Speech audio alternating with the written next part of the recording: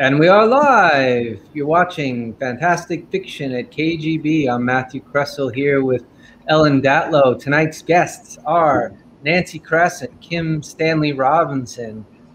Stan is with us. He's just in an undisclosed location. There he is. He's waving. Freezing, so we're not keeping his bandwidth is not great. So we're sticking with audio for now, but not to worry. We have a awesome author photo that we can overlay when it's his time to read. But yes, I'm really excited about the readings tonight. You know, both of you guys are some of my favorite authors, and this stars. What's that? You're stars. You guys are great. I mean, yeah, like when I first started getting into writing, Nancy, you know, one of your textbooks was was part of the course. I remember that. The middles and endings. That's supposed to be a really good one, I've heard. Yeah, and you know, both of you, I've read a lot of your stuff, so it's cool to have you on as guests tonight. So thank you for joining us. Well, thank you for having me. Yeah, I wanted to do KGB my whole career, and I wish it was in person in Brooklyn. I must say. It's not in Brooklyn. We're not in Brooklyn. We're in Manhattan. East Village. What? Yeah. Was that always true? Yeah. Okay. I mean, there are other reading series, but yeah. KGB's been in East Village. Stan, you were lusting after the wrong borough. Well, I'm a California guy, and I understood people would come to Terry Bisson and Judy after KGB, and it seemed to me they had come from somewhere in Brooklyn, but rather be in Manhattan, so let's go, but next time. Yes. Yeah. We'll be back in person in October. Our October reading is going to be the first live one, or in-person one. It's with Mike DeLuca and Daryl Gregory. Yeah.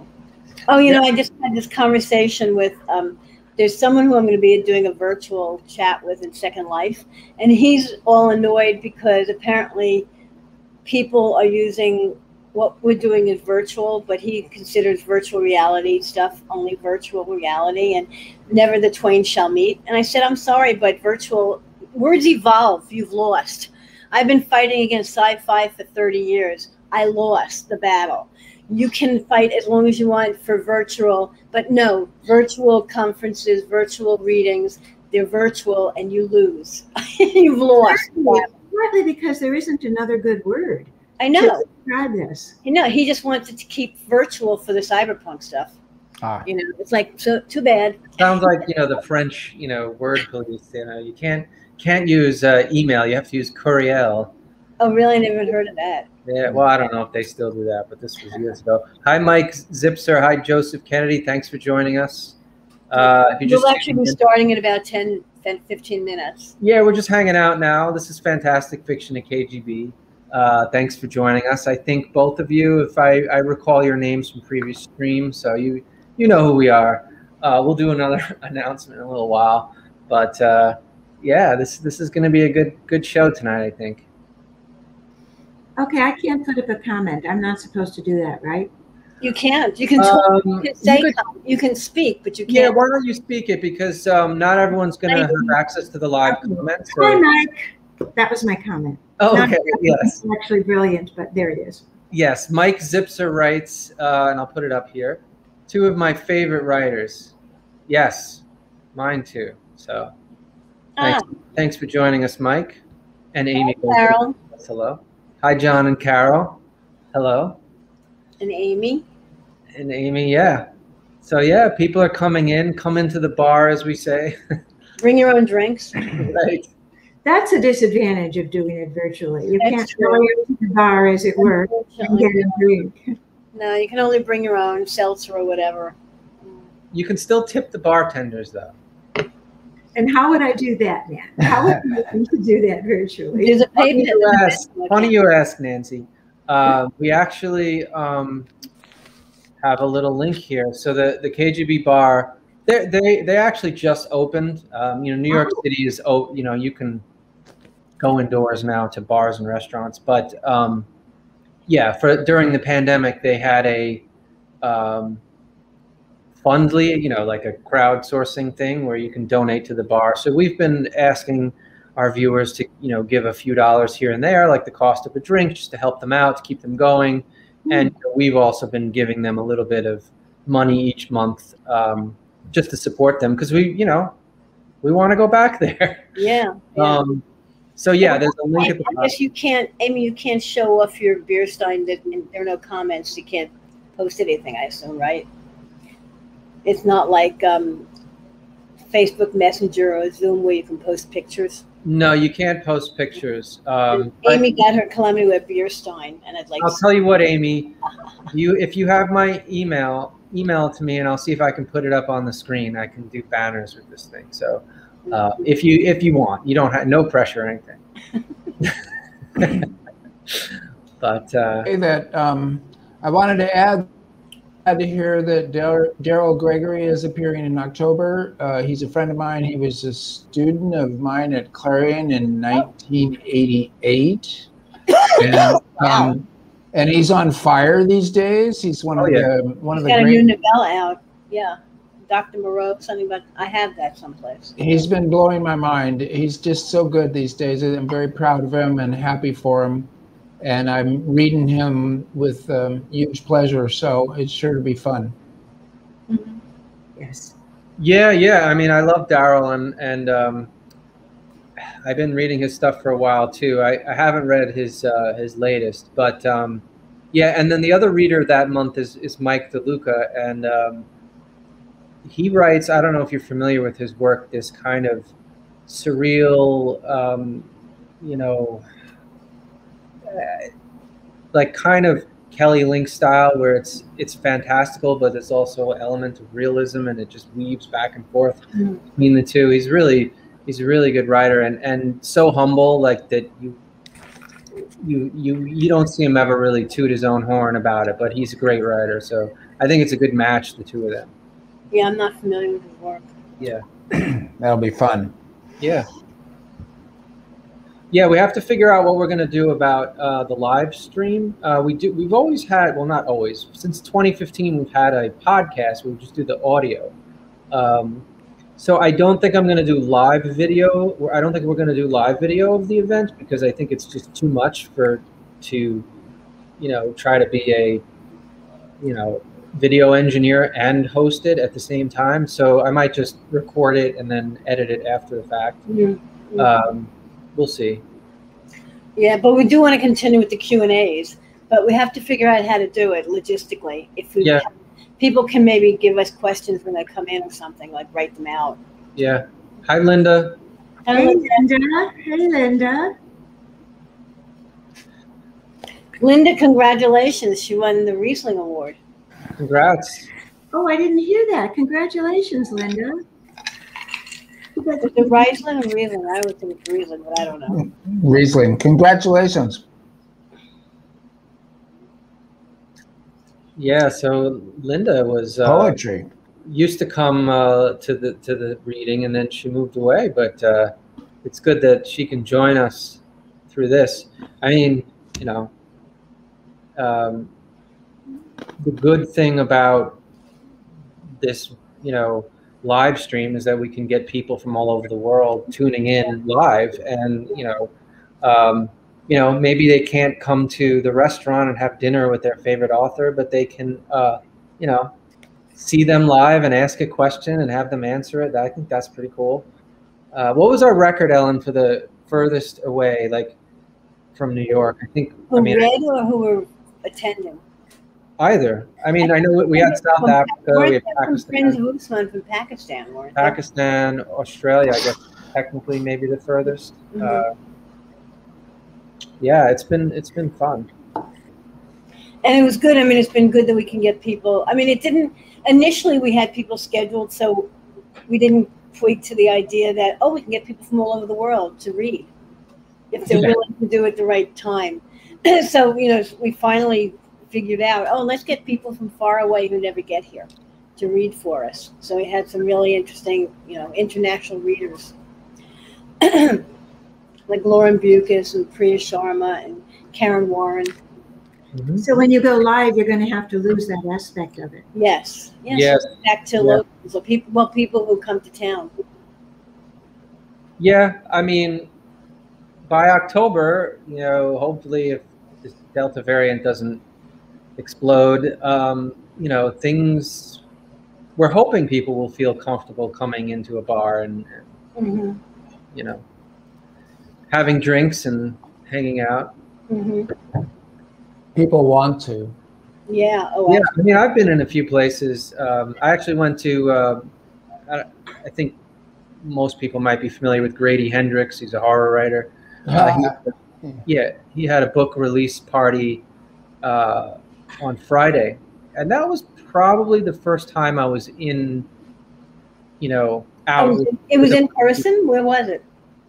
A place called Powerhouse at the Abbey, which is in Dumbo, the bookstore. Mm-hmm. Really nice bookstore. You know that famous iconic picture of Brooklyn Bridge that you always see? Mm-hmm. It's taken from that street in the bookstore right there on the corner. Nice place, and Grady's a great presenter. He does these like horror presentations, like rapid fire and really funny and witty, and it's a good show. But it was the first time I was really out with people. Well, I want to. Well, Matt, there's a dim sum place opening down a few blocks from me. Yeah. And once it does, I want to get a crowd together to go. Okay. I remember right before the pandemic hit, you were going to get dim sum. Yeah, we went. We did good dim sum. Oh, you did go? Oh, okay. Yeah, to Chinatown, the oldest dim sum parlor in Chinatown. This place is apparently an offshoot of another place in Chinatown. I don't know when it's opening. I mean, it's still boarded up, but they just signed the lease, so hopefully in a few months. All right. It's between 13th and 14th Street and First Avenue. I want to add that Grady Hendrix is also a Clarion, this time class of 2009 instead of class of 1988 with Daryl. And Grady also is on fire, and I can well imagine seeing him live is really a thrill. He's great stuff. Very personable. A lot of fun. Mm-hmm. Yeah, I mean, the research that he does for these presentations is kind of insane. I remember for his nonfiction book, Paperbacks from Hell, I think he said he read something like 450 novels, and then, but it wasn't just reading them, but he had analyzed them and had statistics on them and, all sorts of crazy stats that you wouldn't think, he would have to go through each one and make little notes and markings, and it was just crazy. And yeah, I mean, he just loves it. It's very obvious when you hear him talk. But yeah, so if you're just tuning in, this is Fantastic Fiction at KGB. I'm Matthew Kressel. I hosted with Ellen Datlow. Tonight's guests are Kim Stanley Robinson and Nancy Kress. Heavy hitters, heavyweights. If you don't know who they are, where the hell have you been? Seriously, these. Mike, what are you in for? Mike, are you in for going to dim sum or something else? Yeah, Mike's like we're in. Yeah. Yeah, you might have to wait a minute. There's a little delay in the right. Yeah, but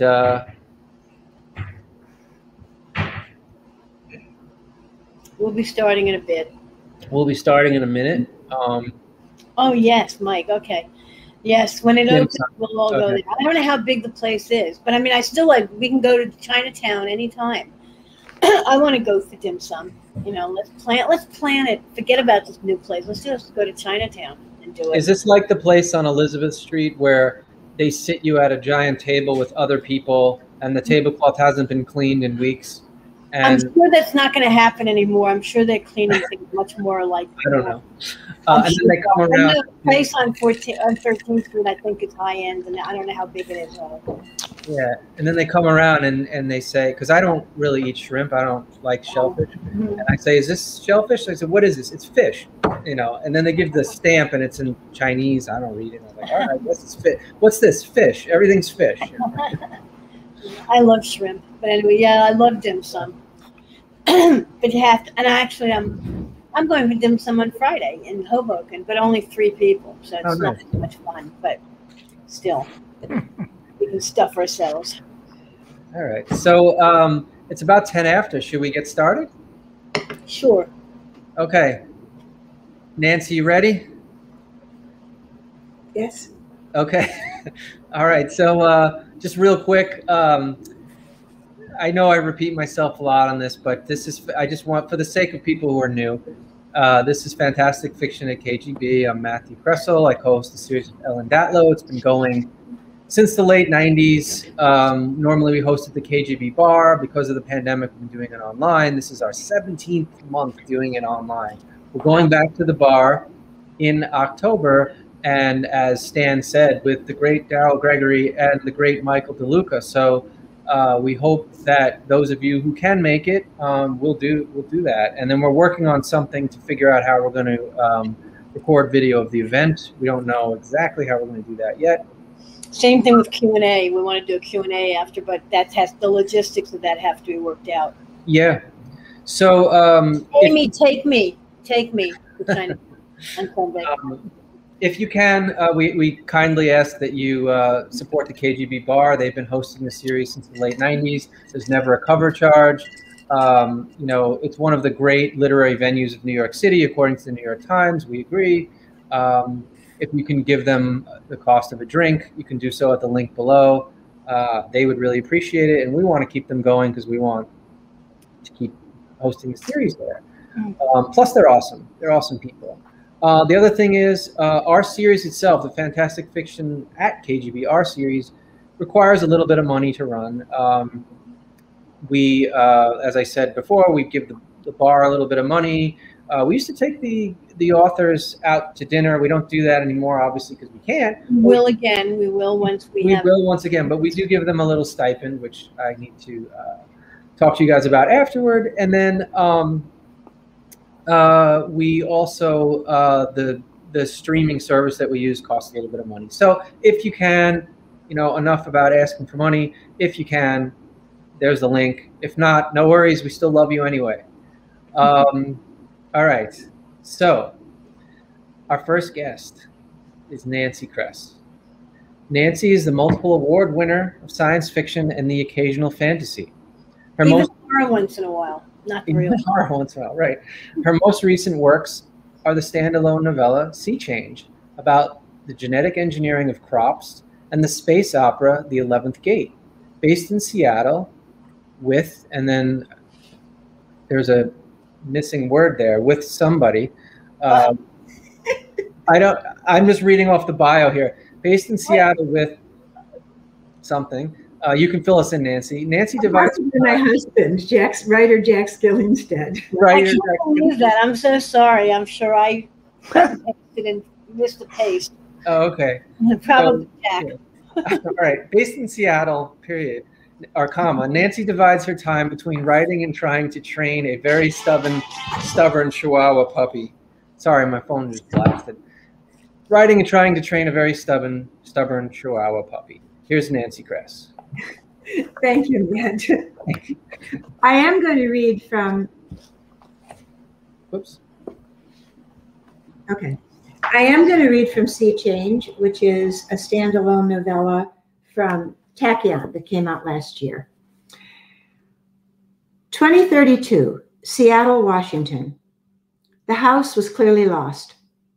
I watched from my seat on the second-story balcony of the Cinnamon Cafe as the tiny house, a 10 by 15 imitation Cape Cod with a single dormer, wavered in the middle of the intersection below.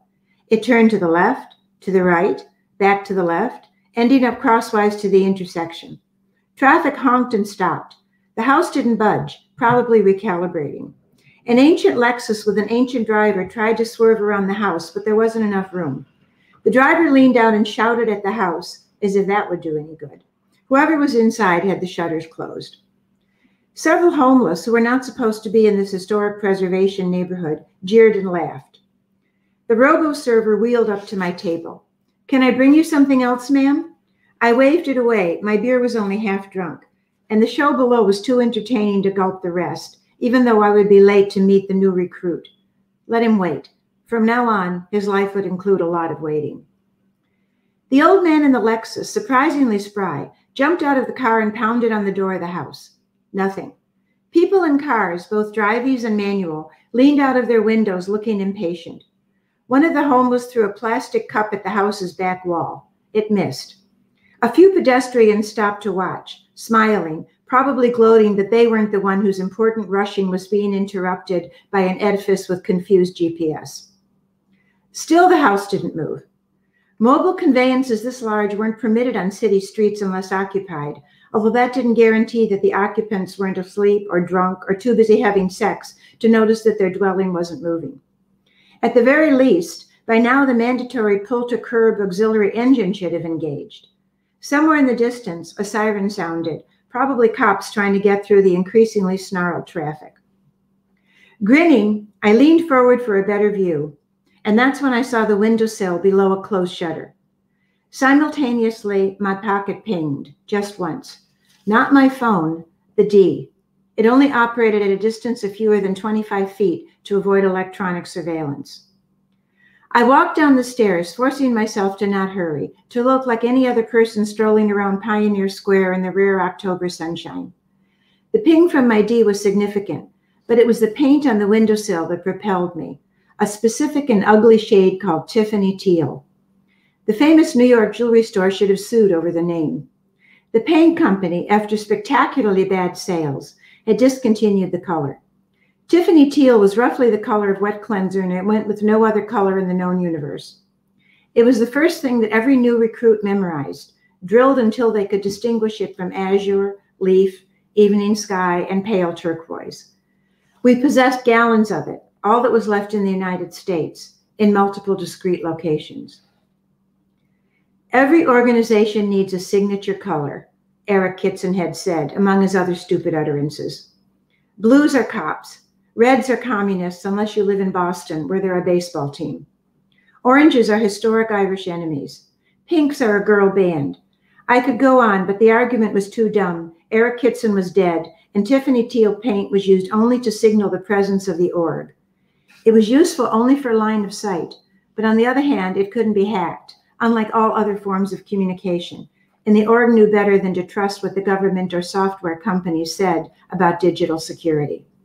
Not since Kitson's murder. The house had a single step leading to its single door. The driver who'd pounded on the door had retreated in disgust. He sat in the front seat of his car, shouting into his phone. In one of the backed-up cars, not too far away, a child wailed. Surreptitiously, I pinged open the door with my D, turned to give a theatrically amazed look to onlookers, and ducked inside to the blatting of the alarm system. The cop siren was much closer now. I had only a minute or two. There was nobody in the tiny house. It had a loft bed, no time to search up there, a galley kitchen, fold-down table, 2 easy chairs, bookshelves, a TV. The door to the bathroom was open. I darted in, took the toothbrush, and barely had time to swallow my D. Saliva deactivated its mechanism. The D was soft, but nearly a half-inch square, and it got stuck partway down my throat, which gave my voice a strangled gasp when I turned to the 2 cops who filled the doorway. The door, it was, go down my throat, damn it. Open. I heard a child. The D finally finished his trip down my gullet, crying, and I thought someone might need. I'd always been a more than passable actress. Jake would have been proud of me. Or maybe not, given everything. But I gave the cops the tremulous shakiness of a shy but compassionate middle-aged woman trespassing to save a child. I also had with me real trepidation creasing my face, a fake ID in my wallet that matched my fake retina scan, and fury in my blood for whatever missing agent of the org had put me in this position. If it had been an agent, the alternative was worse. Most of all, I felt fear. Not for myself, but for the organization that always hovered between detection and ineptitude. The organization made of dedicated amateurs up against both law enforcement professionals and a stupid public. The organization that I would protect with anything in the world until we'd succeeded in our attempt to save that, probably unworthy, world from itself, whether it wanted that or not. Sometimes the world doesn't know what's best for it. Only one of the cops, the one in uniform, did the talking.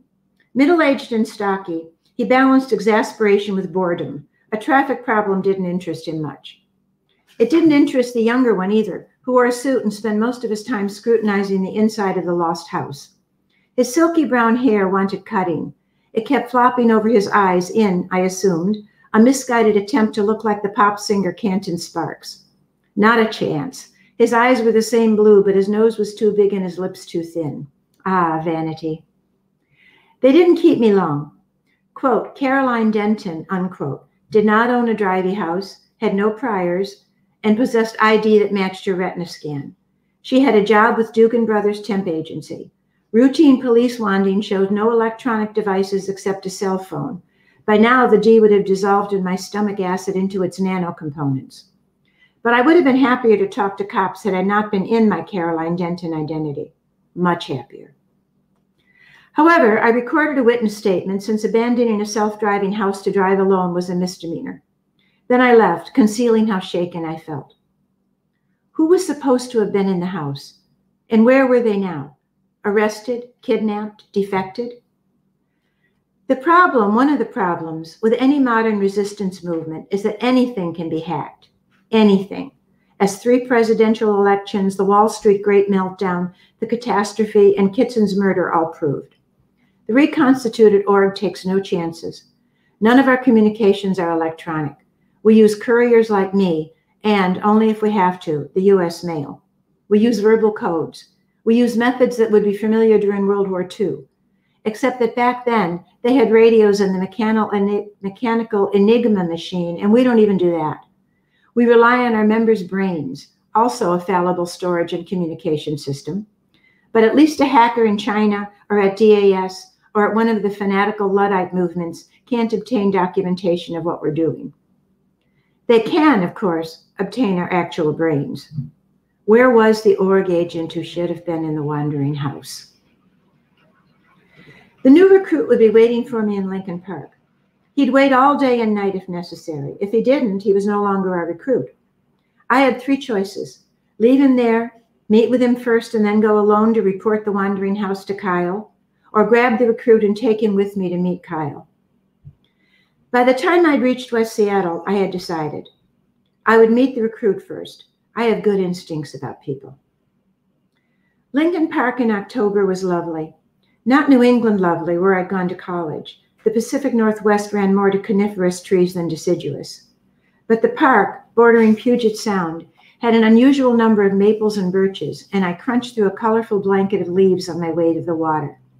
The air smelled earthy, of pine and loam, and somewhere a hint of mint. People passed me, walking dogs or holding hands, a few children running ahead and shouting. Cops patrolled to keep homeless encampments from forming on park grounds. A peaceful autumnal Eden, just as if the economy had not been nearly destroyed 10 years ago and was not still, for the bottom of the human pyramid, still an unholy mess. The recruit sat on the designated park bench facing the bay, exactly where he was supposed to be. I approached him from behind, scrutinizing carefully. He stretched out his arms, probably stiff from the long wait, and I saw the flash of the Tiffany teal bracelet on his left wrist.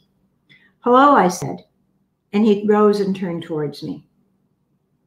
Sometimes not even superb and relentless training can keep shock from showing on your face, if only for a moment. The recruit registered it, for which I would have given him points if I hadn't for the second time in 2 hours, felt so shaken.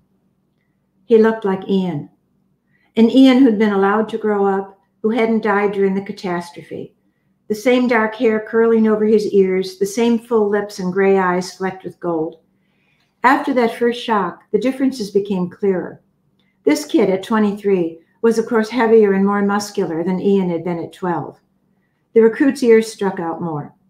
But he was a good-looking young man, and I felt a flash of utterly insane pride that my son might have grown up to look like this, might have been the benefit to the world that this recruit, whom I would know only as Tom Fairwood, might be.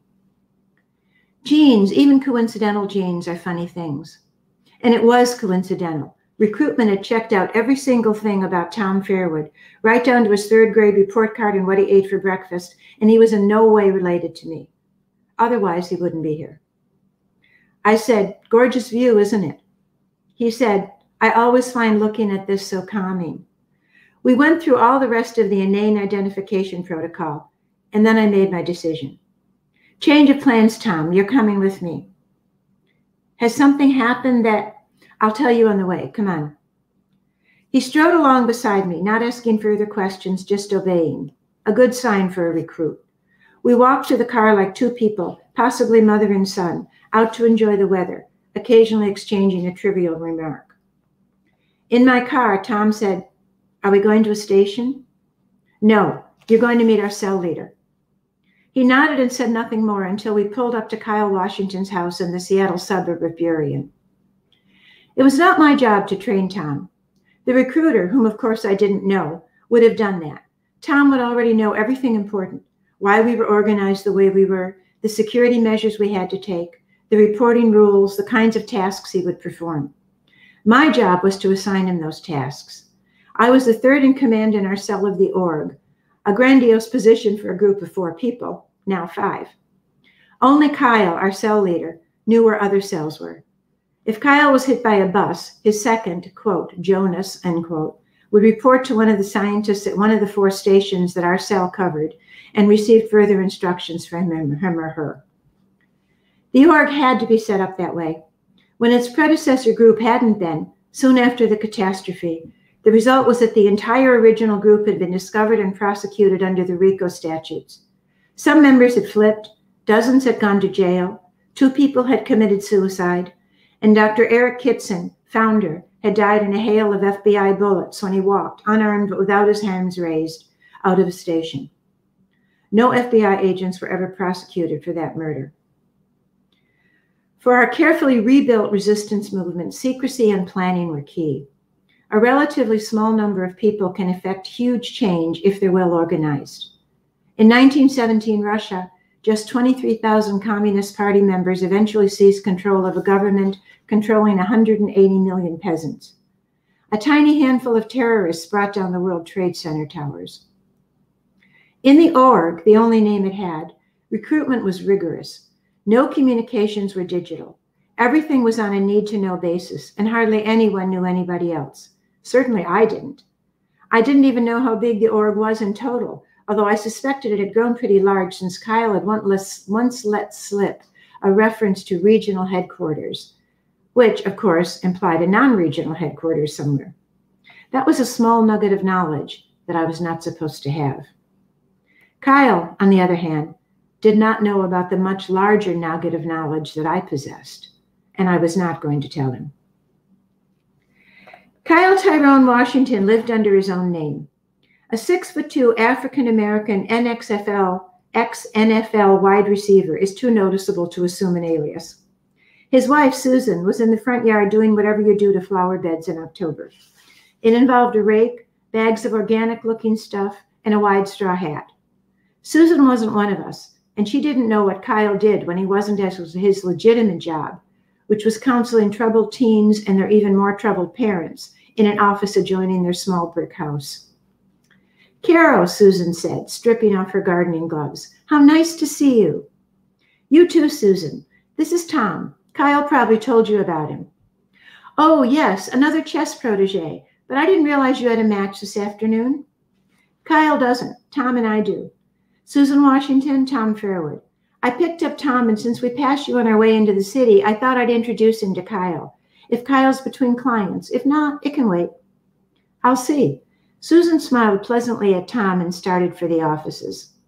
Susan was kind, incurious, and a little dim. I was always surprised that a man like Kyle chose a woman like her, but there's no predicting what strangely assorted couples will marry. Just look at Jake and me. Kyle and Susan emerged from his office. Susan said, "Can you stay for coffee?" "Thank you," I said, "but we have a scheduled match. Kyle, Tom wants to ask you about Fisher's use of the X-ray attack in the 1963 championship match."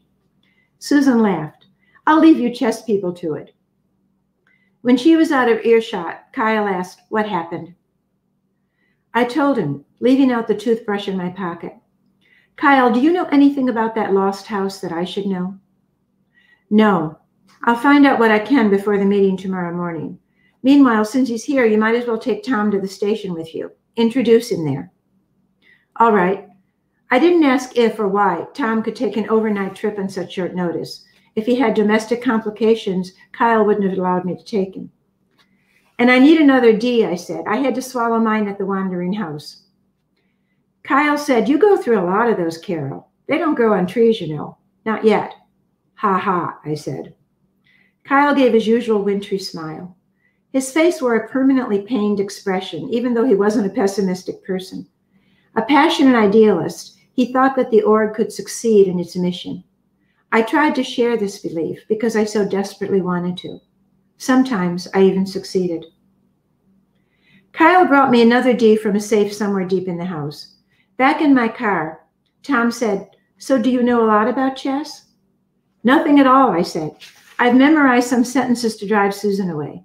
You'll need to do the same. I'll give you you don't have to, he said. I held a 2100 ranking in college. I nodded and concentrated on driving to I-90, eyes on the road, expression blank. Ian, too, had played chess. After 10 years, grief was no longer a tsunami swamping everything else in my mind, but the slow, dark tides that it brought were sometimes worse. And thinking of Ian meant, inevitably, thinking of Jake, who would never see this kid beside me who looked so much like our lost son. Although considering everything that had happened both between us and around us, maybe it was a good thing that Jake would never see Tom Fairwood.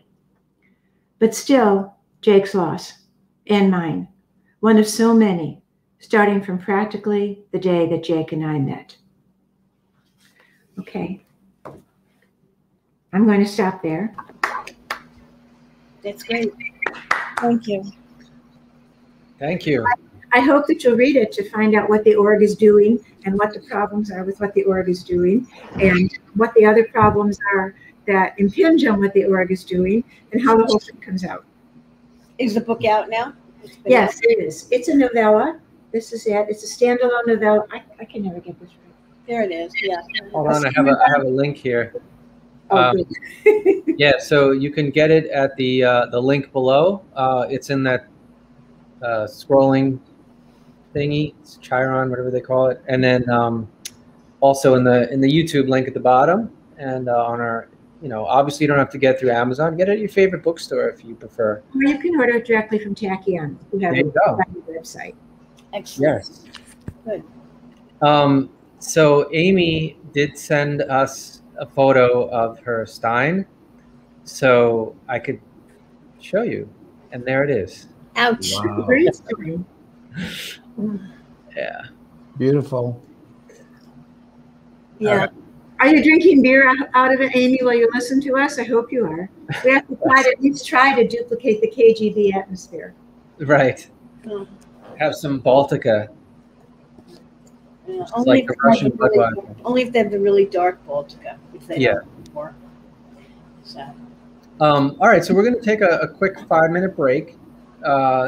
Everyone can get a drink of water or your favorite beverage, and then we'll be back in a couple minutes with Kim Stanley Robinson. So, so hang around.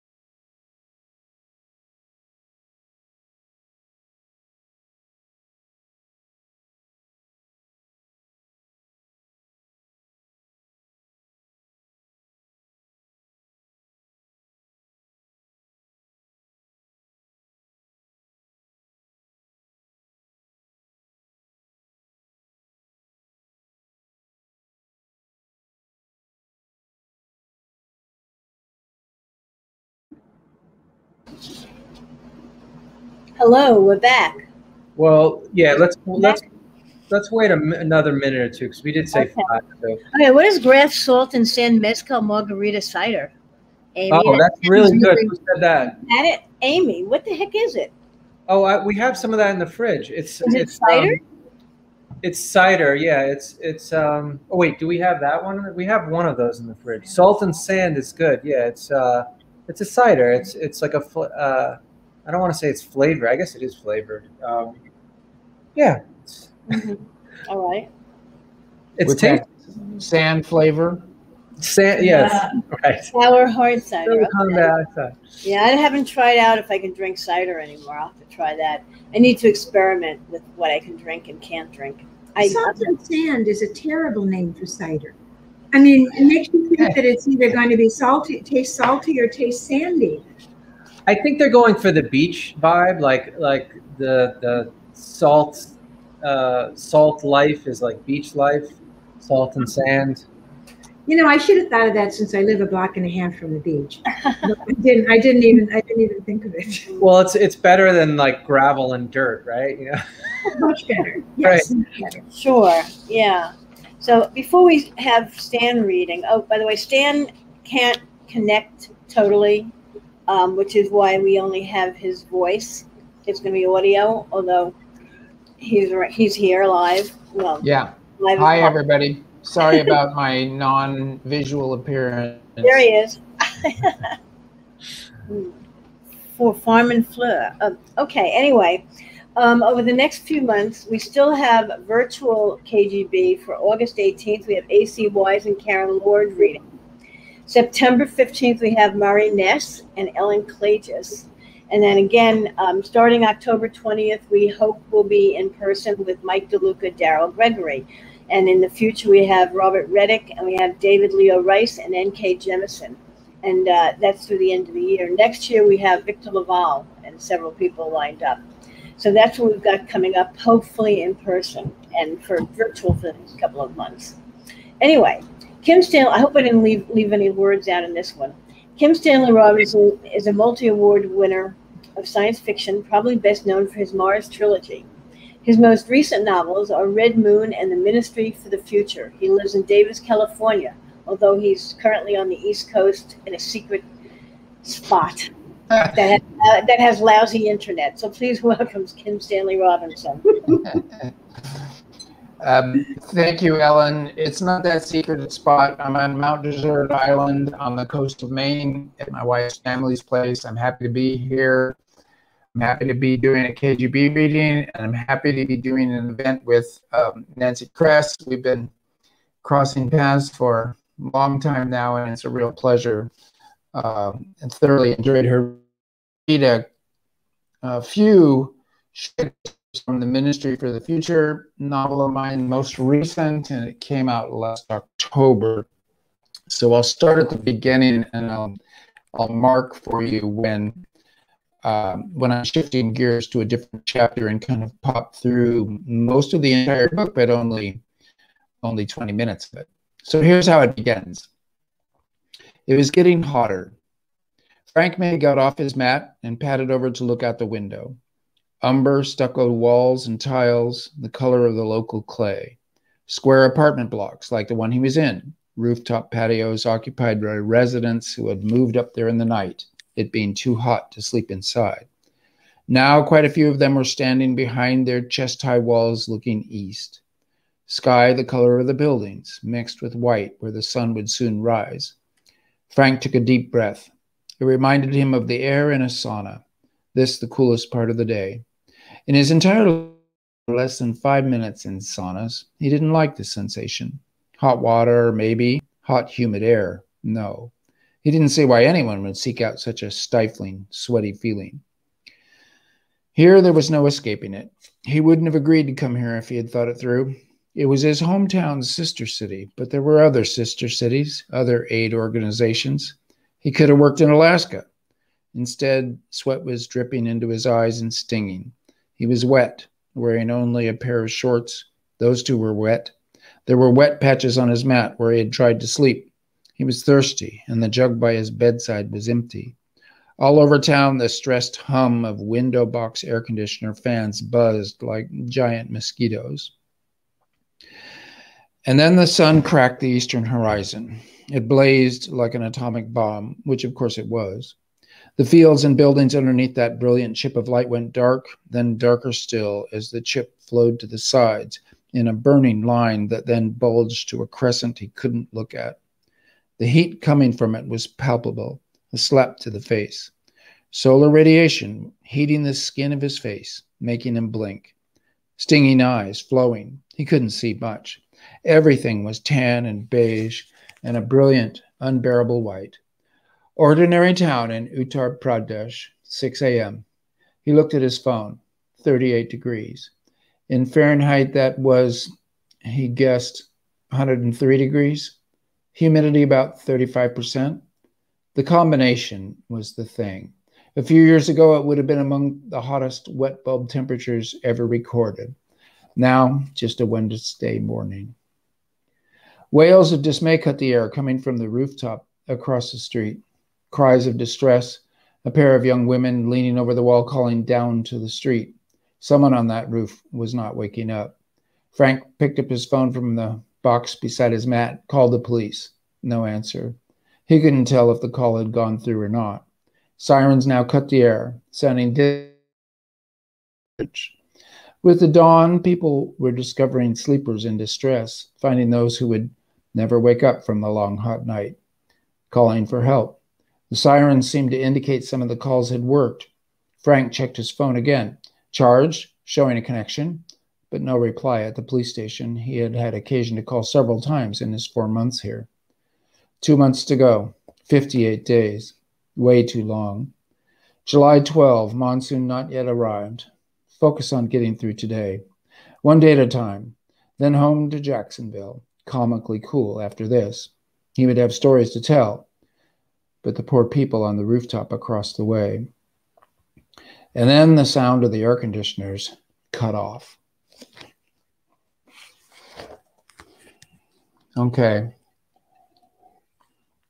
A few pages later, in a different chapter entirely.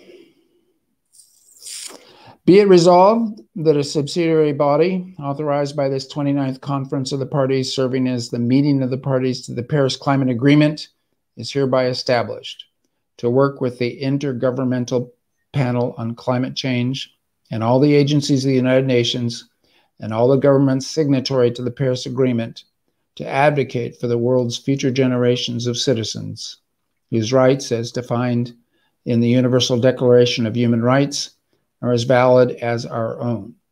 This new subsidiary body is furthermore charged with defending all living creatures, present and future, who cannot speak for themselves by promoting their legal standing and physical protection.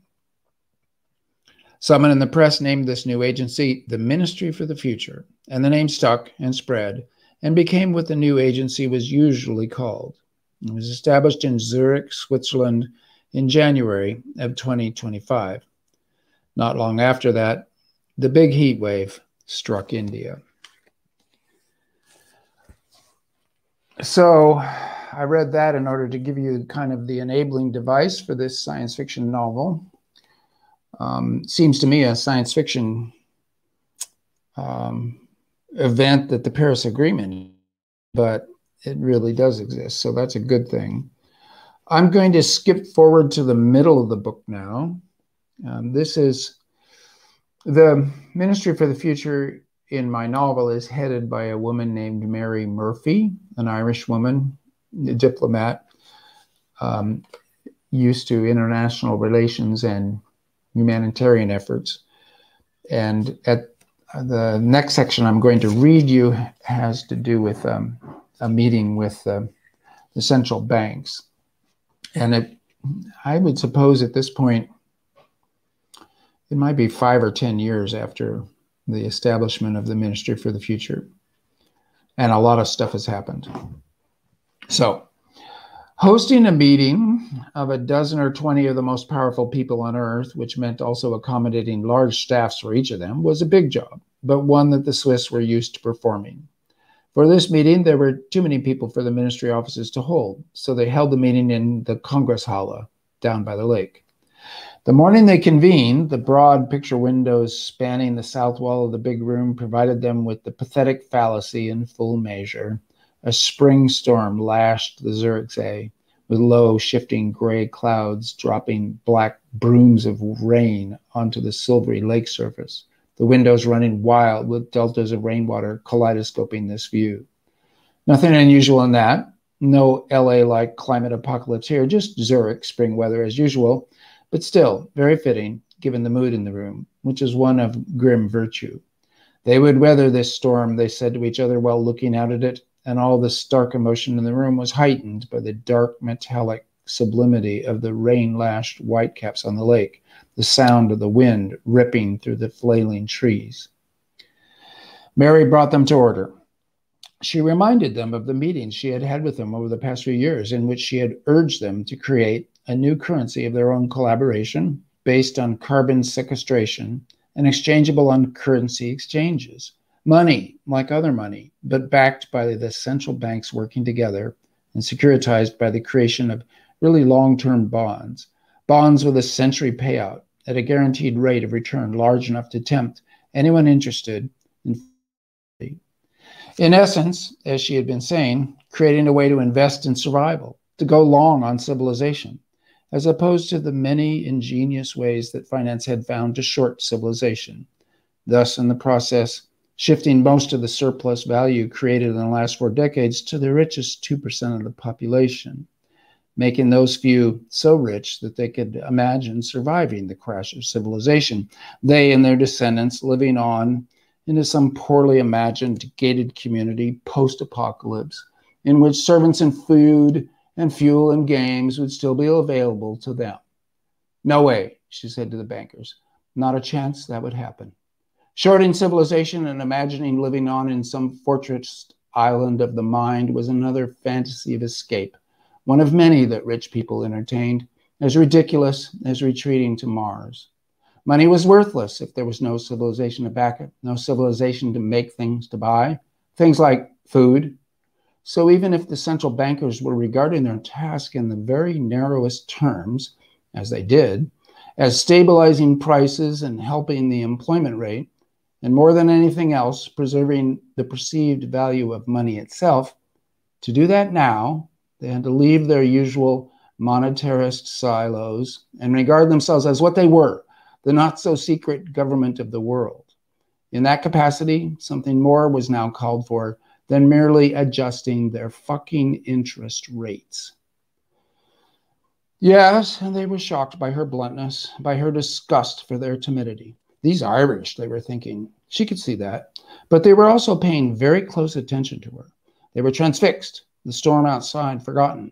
Now the storm was in the room, in the form of one angry, intense, middle-aged woman. Well, she had to remember, when a meeting got hot, it was usually going badly. This was a calculated risk, getting their attention by lashing them a bit. Now she had to calm it down. So she did that. The last time she had asked them to do this, she reminded them, they had refused her. Now she told them the situation was different. It was so much worse, it could scarcely be believed. And as the current representative in their midst of all the future generations to come, she was going to have to insist that they act. She was, remembering what Dick had told her about letting them invent the instruments, open to their suggestions as to how best to act. Possibly the Bank for International Settlements could be brought out of its 20th century time capsule and used as the instrument at hand for this. And possibly the G7, possibly the G20, possibly the network for greening the financial system. Because whichever group did it, civilization was trembling on the brink. They were going down. They had to act. Here, the pathetic fallacy of an ordinary Zerker spring storm helped her to bring her point home. The wind was really howling now. The air was black, though it was just before noon. The whole lake was slamming into the windows and blurring the view. Then the wind clarifying it with a blast, time after time. It was almost as rainy as Galway. Okay, so that's about mid-book.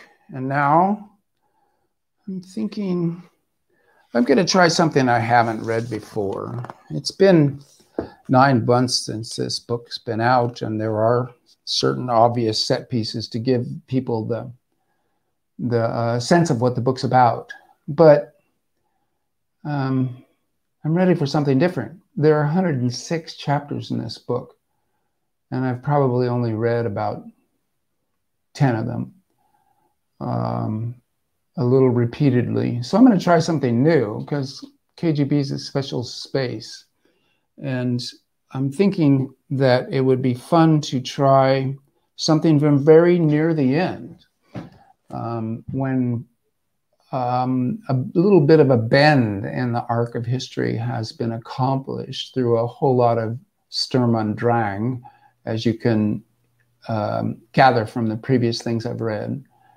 But very near the end, people are seeing a kind of light at the end of the tunnel. And I guess what I would like to say about this book is that I wanted to write out a kind of best case scenario for the next 30 years that you, the KGB listeners, that the science fiction community could still believe in, which is a pretty tough test to put to any future scenario.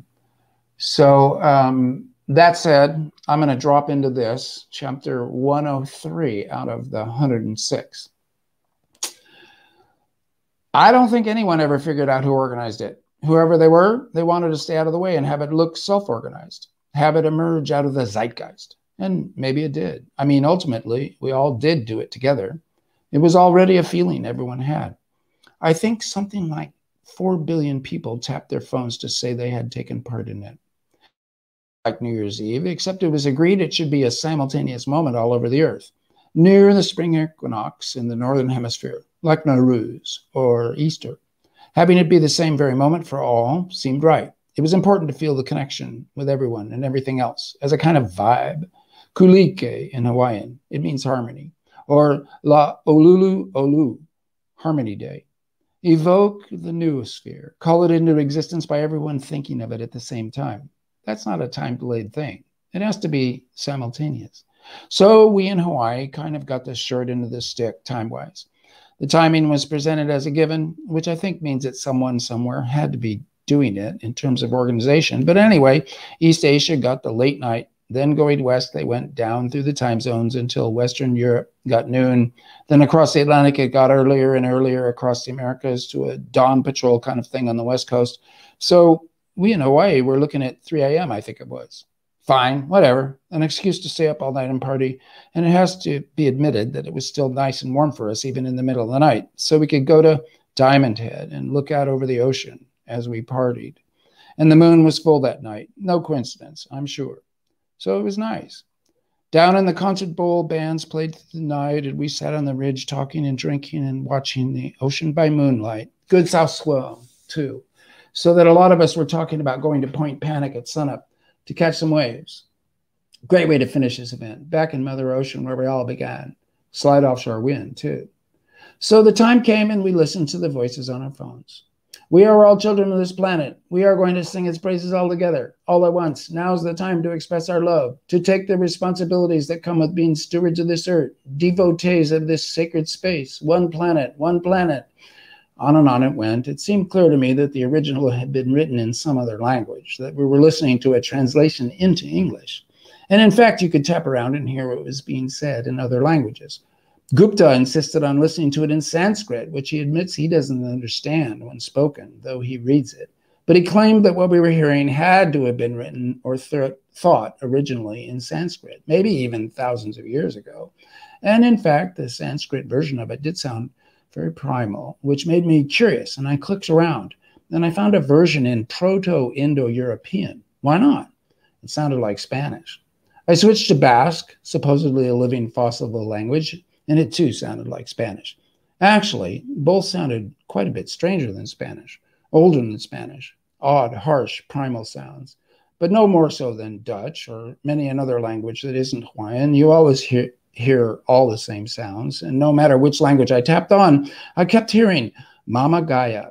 Yes, of course. Mama would be one of the oldest words, maybe the first word, invented over and over by babies trying their best to talk, but having limited control of their mouths, and yet always trying to say the same thing, to beseech or celebrate that great goddess filling their sight, the fountain and source of all food, warmth, touch, love, and eye contact. Mama! I cried out that night on the ridge, seeing the why of it for the first time, the why of everything. Of course, it's a category error on my part to genderize the planet in that crass way, but we were high that night on the worldwide love fest. And since everyone was singing and cheering and hooting as after having caught a great white and a great wave, I just kept sounding Mamma Mia, Mamma Mia. Because, of course, being human, the other first word we speak is always me, mine, me, me, me. And God bless the Italians and whoever else in the Romance languages for holding fast to that very first phrase. The same in all the languages. I checked Proto-Indo-European, and sure enough, it was the same there too. Mamma mia, mamma mia. Genius of a language.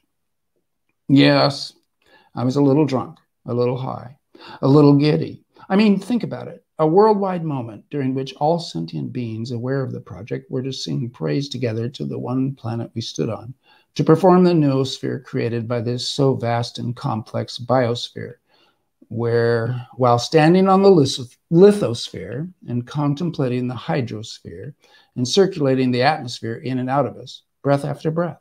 It's great, but it's a little hypothetical too, right? It's hard to know how to feel it. What could we do in that moment but try? As a linguist, I naturally think of the words involved, but there was more to it than that, so I tried all that too. I drank and I looked around at the faces of the other people on the ridge, all of them also trying, and many of them had their dogs with them there. The dogs too were trying to understand it, very aware that something unusual was happening, such that some of them barked or howled, which some guys instantly took up. Of course it was time to howl at the moon, like wolves. What a great language. And besides, we were like wolves. We turned wolves into dogs, and they turned us into humans. We were something like orangutans before, solitaries who didn't know how to work together. It was the wolves who taught us that, who taught us the idea of friendship and cooperation. So we howled at the moon and hugged the people around us, if they were hugging types, and the dogs, and I kept looking at all the faces, so vivid and real, and I kept coming back to saying, Mamma Mia, as one does when in awe, hugging Gracie in particular, as always. We're lucky that way. This went on for about 15 minutes. Then we quieted down. Time to get back down into the bowl of the concert space and dance to the music for what was left of that night. Had we done it right? Had we joined with every sentient being on the planet, brought into existence a new Earth religion that would change everything? Were we all brothers and sisters now, as they were always telling us we should be? Hard to tell. It felt like a lark. But larks are beautiful. All these bird and animal names we use for our moods and actions, of course they're always perfectly apt. We are all family, as the new religion was telling us, and as every living thing on Earth shares a crucial 938 base pairs of DNA, I guess it's really true. So yeah, we went down there and danced all night long, feeling very high.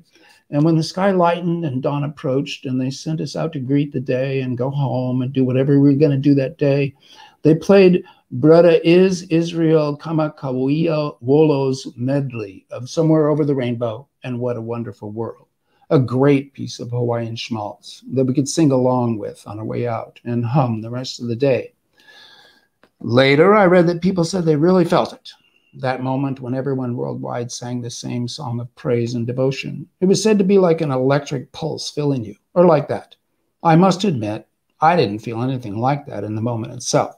Maybe I was too drunk or too aware of Gracie's hand on my ass, but that morning I caught the longest left of my life at Point Panic, when Brother Iz's pair of tunes running in my head the whole time.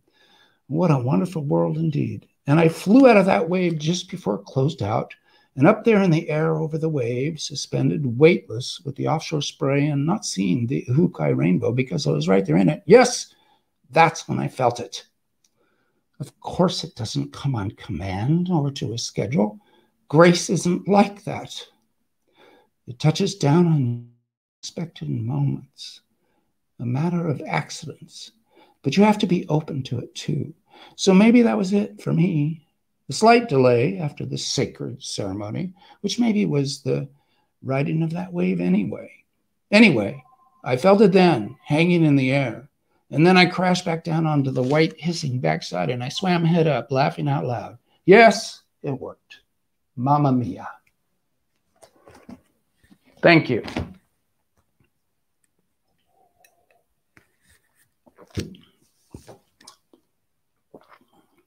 People, are you still there? Oh, God.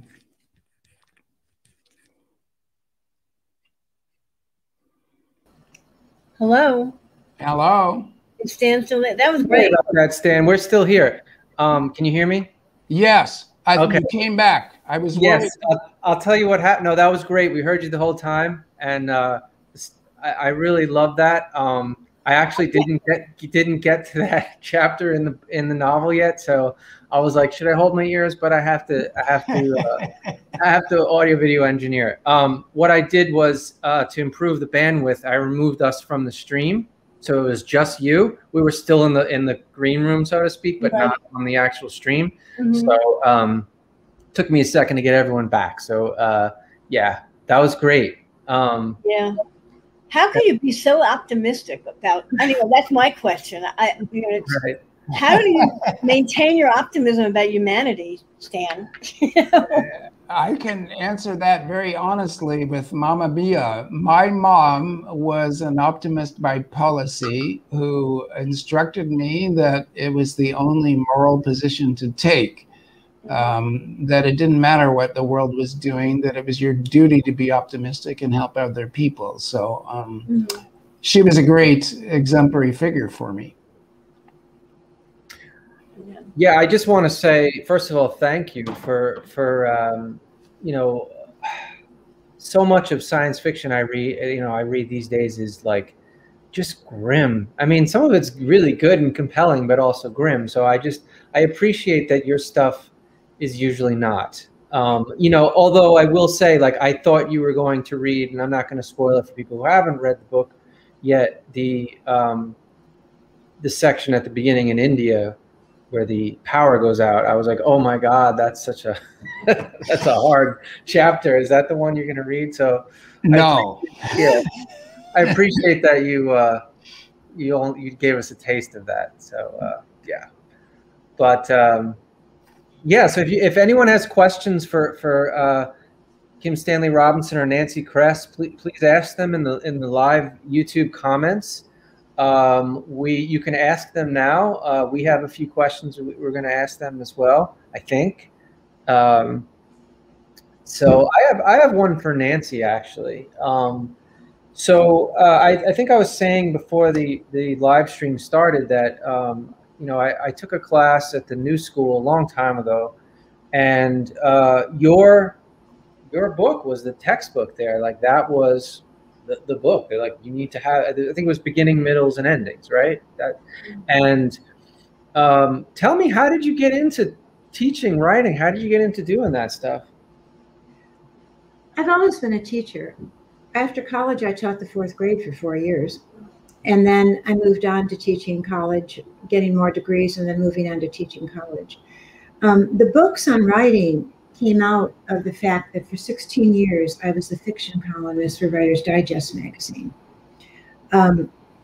Lawrence Block got tired of doing it, so they asked me to write that column, and I did. So then they said, well, can you collect these columns into a book, only we don't want it to just be the columns. We want you to write a book that's sort of like the columns, but isn't the columns.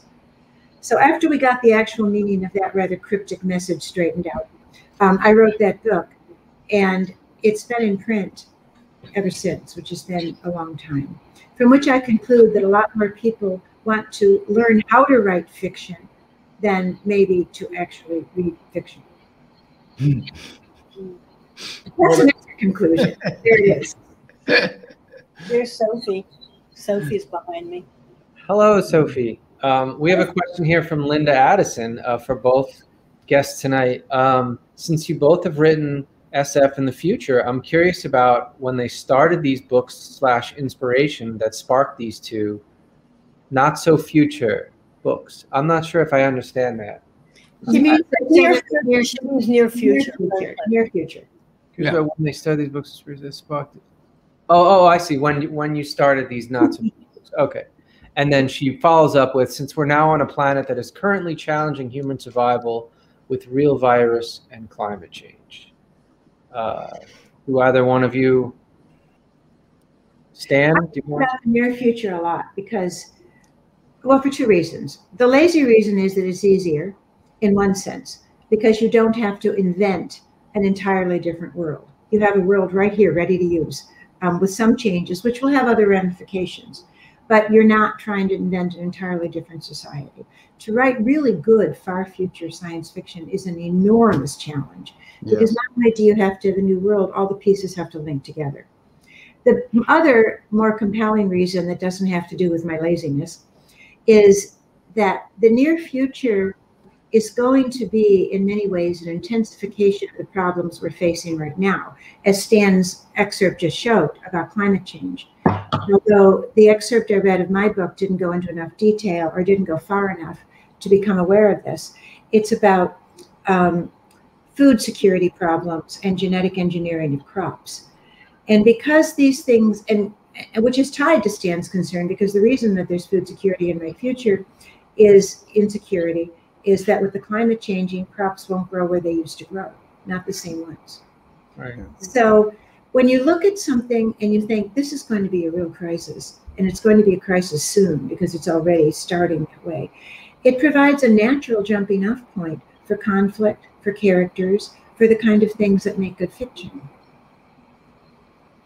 Yeah, I would agree with that, and I would say also that Nancy has been exemplary in working in the near future science fiction, and she's right. Far future science fiction is both hard and also distant. So it's not that great stories can't be written there, because they can, and they can even illustrate various kinds of moral questions in a way that's both entertaining and done in bold, so that you can see the issues better. I myself have never managed to write a science fiction story more than 300 years out, and that was a gigantic stretch, except for one time travel story where I really pushed it, but that's what time travel can do for you. Mostly I've focused on the next couple centuries, and that's a big zone in itself. But in the time of our working careers, climate change has taken over the near future, so that if you decide to write about the near future, you kind of have to write about climate change, because it's going to happen. It's already started, and you can't dodge it. So in a way, it's a powerful thing where science fiction has become the realism of our time, and in a way, it's kind of a restriction where the freedom of imagination to imagine any kind of future is kind of gone for us.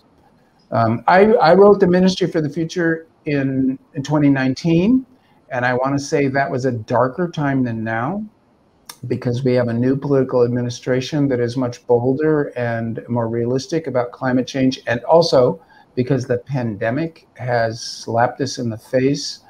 Everybody on Earth is aware they're in a science fiction novel now, and that we're on one planet, and anybody on the planet can get sick from this one disease, and it's accelerating. Not alas, not quite everybody. Well, no, but even denying it are only denying it by a force of political willpower, which of course people are very good at. But I would say this, that the timeline in my novel has been, you can throw it out the window. Things that I projected happening a decade or two out are going to happen in the next couple of years. And some of the things I wrote about are already happening, even though I projected them as happening in the 2030s, 2040s. So I think our history has been accelerated in a way that's interesting. The heartbreaking thing is that we knew this was coming. Yeah. I remember being in elementary school and them starting to talk about how fossil fuels were changing the atmosphere. At that point, a lot of attention was being paid to those things that were causing problems with the ozone hole. Right. But it just went, it was there then. And as for a pandemic, epidemiologists have been saying for 50 years that there's another one coming. I remember reading a book written 20 years ago by Laura Garrett, The Next Coming Epidemic. Yeah. Yeah, it's actually outdated now, but it was there. And I have written about pandemics more than once, future pandemics. The problem is that people often don't want to hear this because it's not fearful. They equate you with the people who are walking around Broadway with signs saying, the end is near, the end is near. And that's not the case. There are measured responses, things you can do that you can look forward and take and do without actually becoming a total pessimist. Yeah, and I think also there's a lot of propaganda from industry to convince people that somehow switching, let's say, to a renewable economy is going to hurt X, Y, and Z, and they'll just drill that in over and over again. And certainly there's going to be a shift in jobs. Certainly, you know, some people may lose their jobs. I mean, oil drilling is not something that if I were a 20-year-old, I would want to go into right now. I think that would be stupid, or a coal mine, stupid career choice. But if you were, 45 or 50 and you've been doing it your whole life, I could see the concern in that. But I feel like the fear of it that's been drilled into people of like switching to a renewable economy is just, it's overblown. And I think there's also a huge potential to provide jobs and benefits to society that that we ignore. Yeah.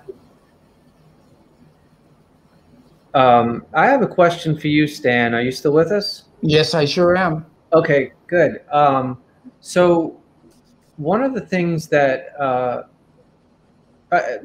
I'm not done with the Ministry for the Future yet, but there's an aspect to it where, and I think you kind of almost read I think there's another section where Mary's with the bankers, but where she postulates a cryptocurrency which I think they end up calling the carbon coin.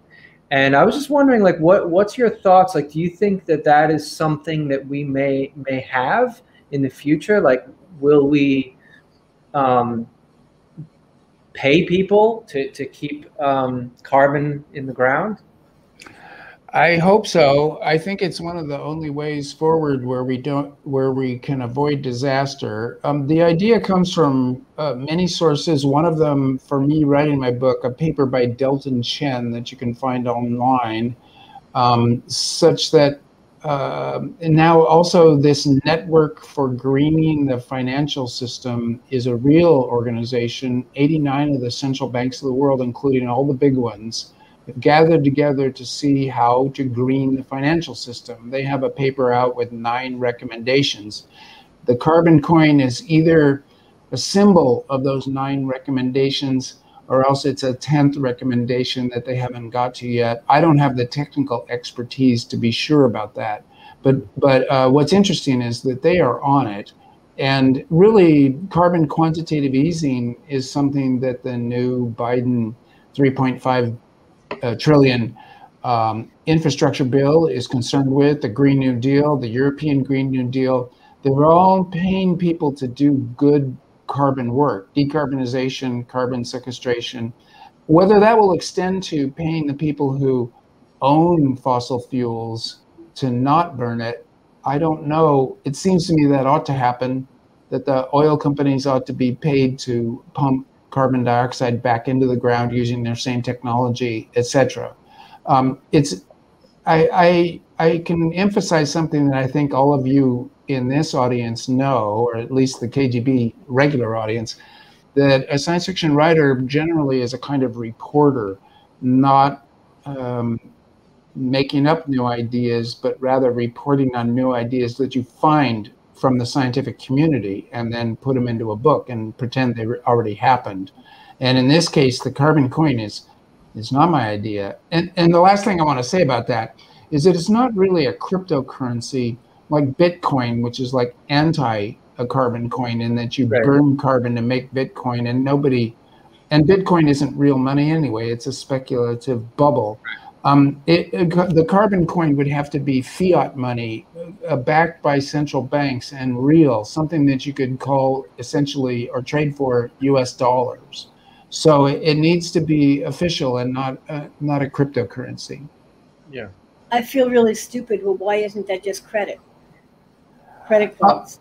I mean, I really don't know anything about the science, but is credit cards not using carbon? I mean, if it's not printing money, it's all electronic.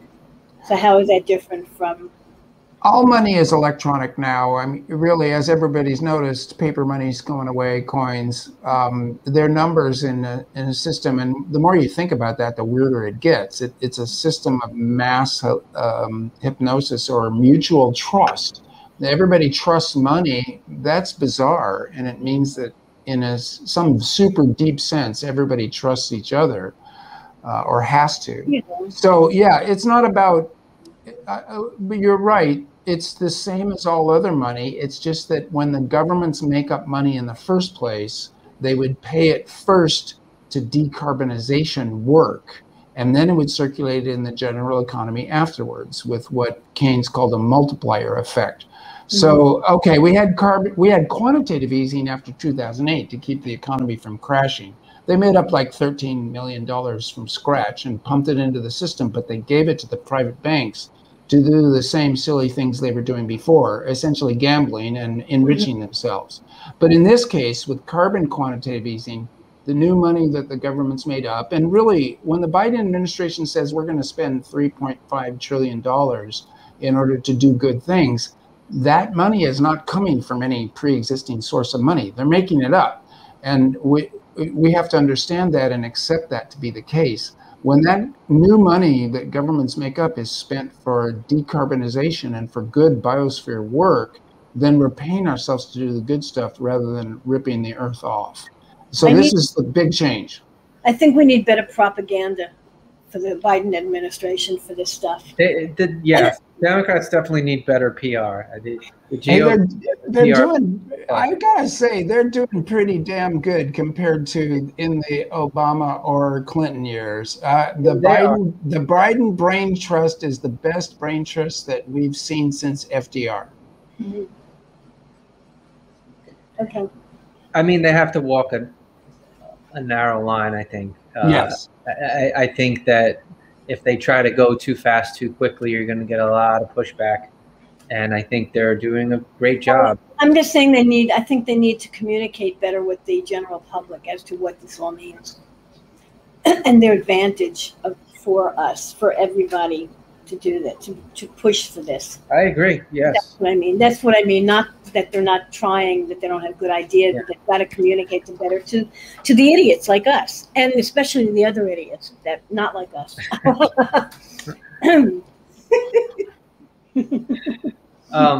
Nancy, we have a question. Ellen and I want to ask you, why do you write about genetic engineering so much? Well, in a way, we've already answered that question, because this is coming. This is, in fact, here. And there's an awful lot of ridiculous fear out there. In Europe, genetically engineered crops are referred to often as Franken foods. And as a result, I remember that William Safire, not my favorite writer, but he had a very interesting essay called "A Monstrous Prefix is Stalking Europe." And that's kind of what it is. They're calling it something that it's not. Yes, we have bred using other methods crops for millennia. Corn, for instance, that you eat on your table in Corn and Cob can no longer reproduce naturally. It has to be helped along with it, because it can't just drop its seeds and grow more corn. We've bred that out of it without genetic engineering. So yes, we're changing things, but we have to do this because, first of all, as I said, the climate is changing, and things that used to grow where they did are not going to be growing as some places become drier, some places become, with rising oceans, water, some coastlines become brackish. And we have to do this. Also, the population of the Earth is growing, and we will not be able to feed everybody if we don't. We have the luxury in the United States of saying, well, I'm not going to have any GMO food. I'd rather something natural. Much of the world is not going to have that luxury. They don't have it now, and they're really not going to have it. If we don't get in there and change crops in a way that they can be more adaptable, hardier, with greater yields, and with greater nutrition quality. And this is partly a political problem, and partly a scientific problem, and partly a public perception problem. But when I wrote Sea Change, I wanted to be fair and hit both sides of the equation. What can go wrong and what can go right? You spoke a little earlier about enjoying the fact that much of Stan's work is optimistic. I'm aiming for something different here, not pessimism, but not optimism either. For a balanced look at a very difficult topic and a very misunderstood topic within the context of what I hope is an enjoyable story. I want to back up what Nancy said and just say that she's onto something really important here, that if you follow the science, we have always hybridized plants the entirety of human history. We have better instruments for it now, but it's not substantially different from just cross-pollinating. And these genetically modified organisms are going to help feed the world. I have a friend at UC Davis who her genetically engineered rice can be flooded for 2 months instead of 2 weeks before it dies. There's 5 million acres of it in Bangladesh and in the Philippines. It's all open source. When people object to GMOs, they're usually objecting to capitalism, to Monsanto owning genetic information. Right. If it's open source, if everybody owns it, if it's for the good of humanity, and this is what I think Nancy has been bringing up that's really important. So I just want to back that 100%. Okay. We have a question from the audience. Yeah, we have a question from Gregory Bruno. It's 2 parts, so I'll just read them both. Gregory Bruno says, this question is for Stan. I really appreciate how much attention your work pays to bureaucracy and infrastructure. We tend to think of world building in sci-fi as something different. How do you go about building these complex political and economic worlds that undergird your fiction? Well, I go on at stupendous length in ways that are crazy and that no other fiction writer would undertake and no editor particularly likes. So now it's part of my brand to be that crazy and think that bureaucrats can be interesting. I'm married to a technocrat, a scientist at U.S. Geological Survey. I've spent a fair amount of time at the National Science Foundation. And I have a huge admiration for our federal government, government of the people, by the people, and for the people when it's going right. And of course, it can be bought, and it's a big battle to keep that statement true. So I've thrown the dice. I've taken a risk. And here's where being a science fiction writer helps. You have the American and British and really worldwide science fiction community willing to follow you into crazy areas and to read about scientists and technocrats and read eccentric writers that are obviously kind of crazy like me, and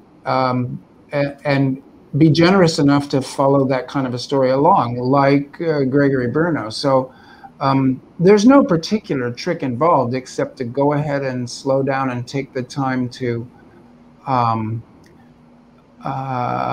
what can I say? Have faith that these stories are interesting stories, that we've had enough car crashes, or that the movies are better at explosions and car crashes than the written word on the page can be, and that the written word on the page has other things that it can do well.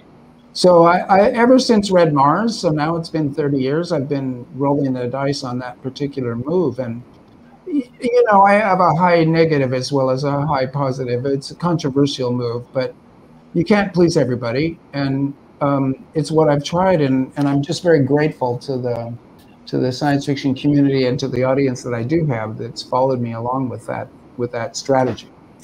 Yeah, I think your novel, New York 2140, where you have these like interstitial chapters where the narrator says, you can skip this if you want. Yes, yes. The Citizen is a very gnarly New Yorker. And as a Californian, what I realized is that we all have an inner New Yorker, that if you let that inner New Yorker start talking, everybody knows the voice, everybody knows the accent, everybody knows the style, the aggressiveness. And so I had a great pleasure in writing those chapters. And of course, The Citizen is very in your face about what he's doing in his expository lumps. He says info dumps, which is a term that I hate. And I'm going to dump right on your carpet, he said. All right. This question is from Linda Addison for both of you. Question for both. I appreciate that both authors have characters in their books that don't look like them. Can you talk about the process of writing them? Do you have others read your work, etc.? Well, Linda, you were one of the people that read mine. When I wrote Stinger, which has as one of its point of view characters a Black female scientist who works at the CDC, an epidemiologist, I'm hoping that you remember that you read it for me, because I wanted a couple of Black friends to go over and see whether I had made any egregious or embarrassing or awful or offensive errors. And the only thing you told me was I got the hair all wrong and to lose the sunscreen. So yes, I do have people. Wait a minute, Dave. What? Why one of them? Why lose the sunscreen? Pardon? Lose the sunscreen? Well, Linda told me that I needed to do that. Yes. You mean Black people don't need sunscreen? You're gonna get sunburned. That's what she told me then. Linda. She told me. I want to hear. What about you, Stan? Yeah, well, thank you for that, Linda. It's an important question because I am an aging white straight American man, and if I couldn't write from the viewpoint of other people on this planet, my fiction would be much more boring. And a fiction writer needs to imagine the other. That's absolutely foundational and important, that we all are given each other the freedom to imagine the other. Whether you can do it well or badly is a test of the emergency broadcast system, really. And I do share my work. In Ministry for the Future, I've only spent 8 hours in India in the New Delhi airport waiting for a flight. So when I wrote about a heat wave there and then decided I needed to go back to India frequently to stick with India after that originary disaster that starts my novel, I shared it with acquaintances and friends who were from India. And it's just like Nancy said, I got a lot of help on small things that hadn't occurred to me, and a lot of encouragement of people saying, yeah, go ahead, give it a try. Whether you get it right or wrong, the important thing is to try. So as a fiction writer, that I think is a crucial kind of existential position for me. I need to be able to at least try to imagine the other without offending people in some philosophical way. Okay, so Linda says that the sunscreen thing was within the context of the story. I'm sure it was. This was a long time ago. Oh, okay. Oh, thank you, Melinda. Okay. So we're coming up on 8:30. We just want to know if people have any other questions for our guests tonight, Nancy or Stan, or if either of our guests have questions for each other. No pressure or anything. I have a question for Nancy, and it goes back to Beggars in Spain, one of your greatest and most famous novels. Because I'm an insomniac, and I've often thought that your novel was in some ways not a horror story, not in the kind of thing that Ellen edits, but more a scary story, because sleep to me is such a blessing. And so your novel explored that. And I guess I just wanted to ask you about your current views on sleep. It's a little general. I'm at the opposite end of the scale from you. Beggars in Spain is about people genetically engineered to not need to sleep. I'm a lone sleeper. If I don't get 8 hours a night, and preferably 9, I just don't function well. And I have been jealous my entire life of people I know who can get by or 5 or 6 hours of sleep a night. They get more sleep, they get more life than I do because I'm spending it asleep. Yes, so, but you're dreaming. It's not the same. Dreaming, the kids raised or the money earned or the floor mopped or the novels written for that matter. So I wrote it out of jealousy. That's what I wrote that book out of. Jealousy of people who can actually get by with less sleep. Oh, yeah. I need 8 hours too. Or if I get less than 7, I'm a mess. And wouldn't it be nice if you didn't have to do it at all? No, I kind of like the idea of sleeping and being totally unconscious. When I was a single mother with 2 small children and 2 jobs, I would have given anything to not have to sleep. Yeah. Well, it's a great book, and it's a great exploration of that whole topic. I kind of like my sleep. I am insomniac, but I do need my 8 hours. So when I have my bad nights, I plot my novels, and then the next day I have to nap extensively. Well, when you've got a daytime job, that's not so easy. Yeah. So it's been a messy aspect of my life, and and you know, the truth is, there's not that much science fiction that has gone into something that takes up a third of your life. So I think you caught an important topic there that people haven't figured out is a great subject for stories, especially science fiction stories. There's more research than there used to be. They've located at least 2 genes that seem to influence that short sleepers seem to have in more than just by chance. And we're a long way from being able to do anything about this. But there is more research going on than there used to be. Yeah, I do envy people who love like have 3 hours of sleep or 5 hours of sleep and are perfectly and they're fine and they do it day in and they get so much work done. It's like totally productive, you know? At a certain point I just can't get so fuzzy brained. I'm done. I can't do anymore. All right, I have one more question for each of you, and then I think we'll call it. What's next from you guys? What do you have coming out, or what are you working on? I don't talk about work in progress, so I'm not going to. Okay. That's fair. Stan? I have substantially finished my first nonfiction book. It's about hiking in the Sierra Nevada of California. So it's part memoir, part geology, part history. It's a mess. I'm scaring myself because I feel like I know how to write novels, but I don't know how to write about myself, and I'm feeling like writing about my Sierra life has been hugely stimulative and interesting. I've wanted to do it all my life, and now I've finally done it. So that will be out in May of 2022. And do you have a title yet? Yeah, it's called The High Sierra, A Love Story. Oh, okay. Yeah. Cool. All right, unless there are other questions that come in the last second. Melinda Ray Allen says, there's also a type of inherited familial insomnia. It's generally fatal. Yes, I wrote about that in a story called Pathways. When I discovered that, I was just horrified. And I wrote about it in a story called Pathways that's in The Best of Nancy Kress, because it just completely horrified me that people who can't sleep at all, but they're not genetically engineered, so they just can't. And it's very rare, and it runs in families. It's genetically traced, and it is almost always fatal. Wow. All right. Well, I think that's probably a good place to stop. I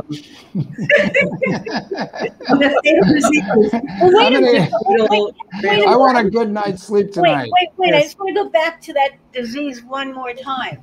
So at what age does it become fatal?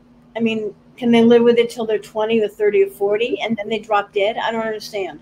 Somewhere in their 20s or 30s, it tends to induce first madness and then death, yes. So do that many of them reproduce? Well, yeah, if you're going to live till you're 30, you have time to do that. But again, it's very rare, and it runs in families. And right. Not everybody I'm saying the family knows they're going to get it. It's it's like, do you decide to have a child if you know that your child is going to die at 25? Maybe it's saying that in Story of Your Life. Yes. Yeah. Things like that. I mean, all kinds of diseases that that someone's going to get. it is. It's an ethical, a moral decision to have a child that's going to have it. I guess. Well, you don't know that the child will have it because. Why not? If it's genetic, don't they have well, now don't they genetically test for it now? Now maybe they can. They haven't been able to, because with any genetic disease, it depends on the way the genes fall. Right. And even if it's dominant, 1/4 of your kids, if you have enough of them, won't have it because they will have 2 recessives. Oh, right. Okay. So then you're throwing the dice. You're throwing the dice, yeah. Yeah. Okay. All right. Well, that's interesting. Okay. So on that note. On that note, yes. Thank you, everybody. Thank you, everybody. Thank you, Nancy. Thank you, Stan. Great. And thank you, Ellen and Matt, for having us. Yeah, thank you, Ellen, Matt. Thank you, Nancy. Fun to do something with you. Say hi to Jack. Yeah. Well, don't hang up yet. Stan. Yeah, don't hang up yet, Stan and Nancy. We're going to hang out in the green room after the broadcast ends, just for a minute. But good night, everyone. Thanks for watching. Thanks for donating. And we'll see you next month. Yeah. All right. Have a good night. Good night. Bye now.